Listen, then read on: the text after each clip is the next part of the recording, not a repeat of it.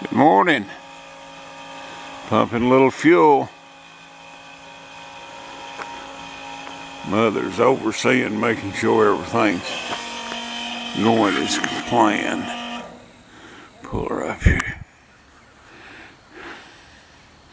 Her and Laddie's putting a little fuel on the old beast over there. Look, she's looking at me. She won't look at the camera. Mother, what are you doing? That woman's aside. Morning. I'm going to show you a little bit about how this old mill works. I'll get pulled back for enough. Let's see here. Yeah. This dial right here, it's got 8 settings on it. And each setting represents like an inch, inch and an eighth. And wherever I set this at, like right there, that's for 1 inch lumber. And when I hit this button right here, that'll move the carriage over an inch in the width of the saw blade. And it'll wind up being 1 inch lumber. And then if I hit it here, it'll back the carriage up, and if I hit it here, it'll just move the carriage forward. And then when you pull this back and forth, that's what pull it back, and it runs a log into the saw, and push it back, and it runs it back. And this lever here, those 2 buttons, that and raises and lowers the dogs. Push it, it raises it, push it again, it lowers. And this one either runs the dogs in or out. And they run out a little better than 4 inches. So you got to be careful that you can saw the dogs off. I've done it twice. And then that works, you can see that thing falling. That works the log turner.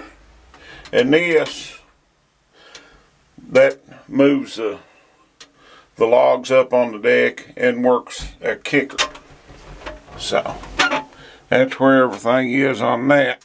Just a quick tour. And these here, that's nothing.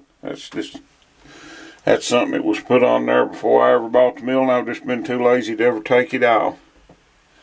And all that rust and stuff, you see, the old guy had this for me. His sawyer chewed tobacco, and he had a spit cup hooked there, and that's all from ambient niceness, you know.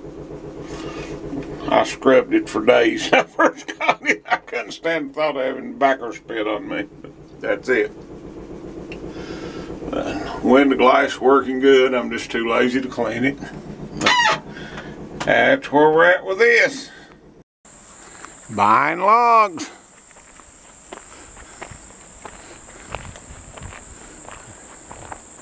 My goodness. Them is some dandies. What a lot. Come over here and stand in front of this one, Mother. I'm busy. What are you busy doing? I'm measuring. Stand right beside that. Back up here. Get you in frame. That's better than waist high on her. That's a good log, boy. I like that. That ain't even my butt.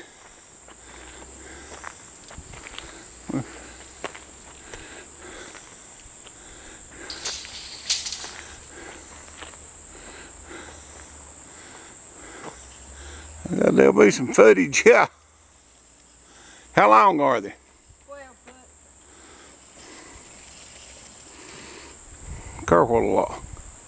Reckon hard metal detect that? Which one? That big one. That right there?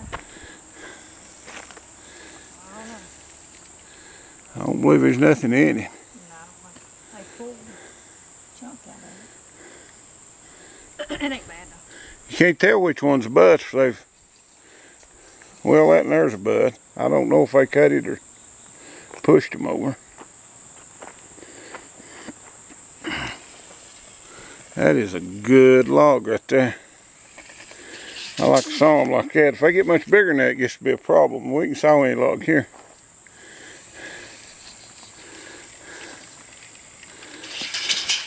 How much is that in the cross end, the big way? 34 inches. A little less than 3 foot. Yeah, we can saw that, no problem. That makes Mother mad. Glad to get these good logs. They're just the right size saw too.